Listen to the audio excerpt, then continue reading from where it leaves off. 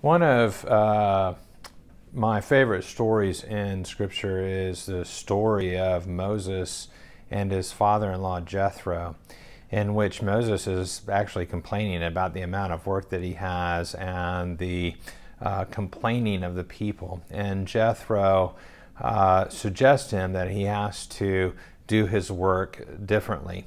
Jethro acts as a coach, if you will, for Moses. Another story that we might look at in Scripture is a time in which Jesus receives news from the disciples returning from their ministry about the things that they saw and they did, and they asked Jesus about this and that. And what Jesus does is to come alongside with them and talk with them about how they might do things differently and how they might see the interactions in the world in a different way. So I offer those two stories because that is the work that you all are embarking on as coaches for the Diocese of Texas. You're actually making some space to provide that discipleship, that collaborative work of coming alongside another person as they make their journey. The work really is a work of coaching, not problem solving.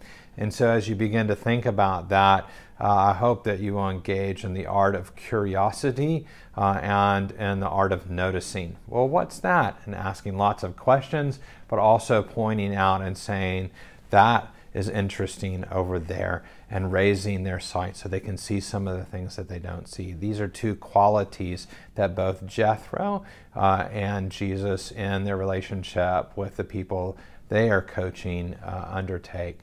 I want to say how grateful I am for becoming part of the cohort. I'm grateful for the time and the energy that you intend to spend together in this work, and I'm grateful for the work that you are doing in the wider diocese.